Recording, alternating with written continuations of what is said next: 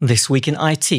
Windows 11 just unlocked full passkey support with 1Password and Bitwarden, making passwordless more real for organizations. At the same time, Microsoft is pushing a security overhaul across Windows and Surface, saying that they have 34,000 engineers working on security. And Intune admins are getting new tools to diagnose failed enrollments and eliminate local admin access. So stay tuned for all the latest news.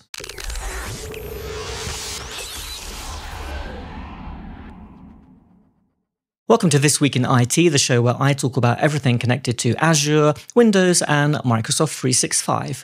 This episode is sponsored by our friends at Chaosoft. We've talked about this several times on the channel before, that Microsoft has been pushing for the last several years really strongly the idea of passwordless security.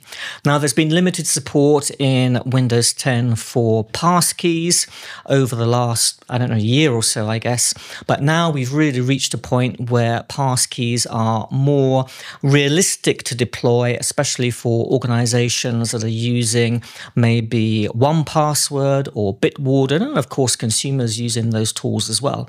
So what this is all about, it's really about you being able to decide where you can create, manage, and store your passkeys. Not everybody wants to use the service or the password manager from Microsoft. So this latest update is bringing the ability to create, store, and manage passkeys essentially in all of these major places. So either Microsoft's own password manager, 1Password, or Bitwarden. In this latest update, passkeys also work beyond just the browser. So Edge was the first application to be supported with passkeys, if you like, on Windows 11. That's obviously very often where people are logging into different services, whatever that may be. But now there's wider support because of deeper integration with the operating system across any application that wants to use Windows Hello. So your passkey is essentially connected to Windows Hello. If you want to log into a service, you can use either a PIN code or a biometric gesture like a fingerprint, or a Face ID if you've got a compatible web camera. Now, I use Bitwarden as my personal password manager, and I haven't tried this feature yet with that, but I have been using passkeys with Microsoft's own password manager. So I use passkeys to log into Microsoft 365 and to Google services. I'm only using this with Edge at the moment, and it works pretty well, I have to say.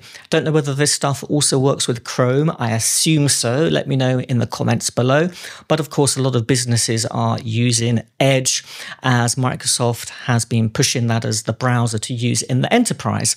And it even came recommended this week, I think it was by IDC, as the browser, as one of the best browsers for enterprise use, for all of the controls and security features that come built into it.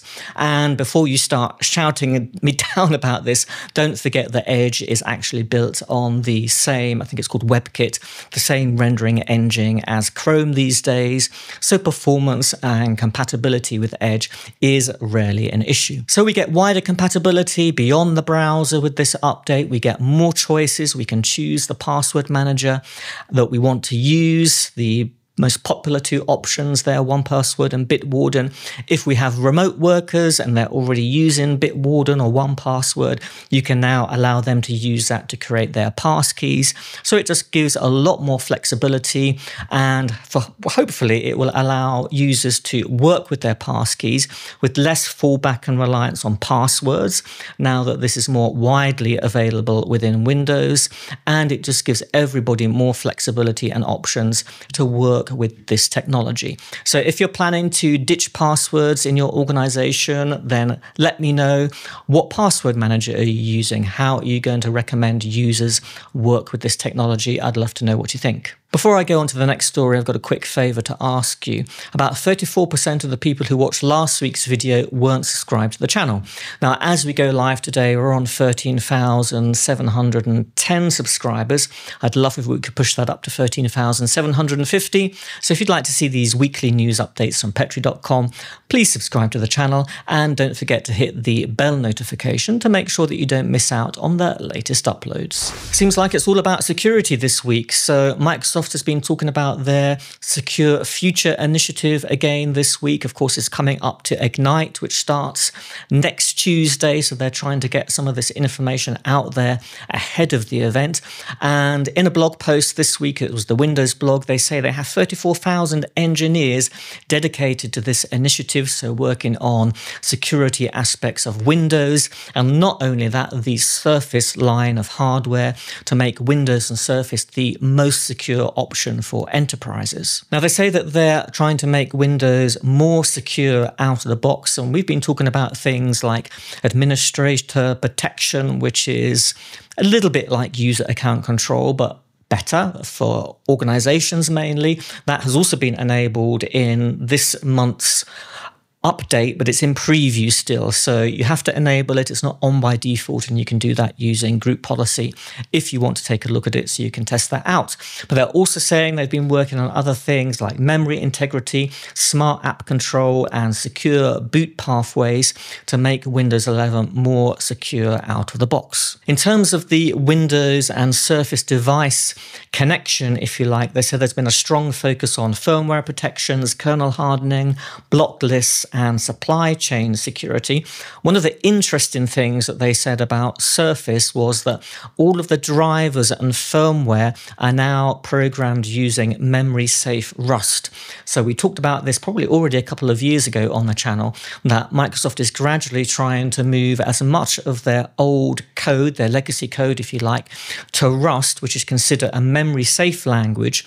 So just by using that, you essentially reducing the attack surface for memory vulnerabilities that are often a problem in Windows. So the fact that they're building the firmware and the drivers using Rust, of course, brings a really secure, solid foundation on those devices.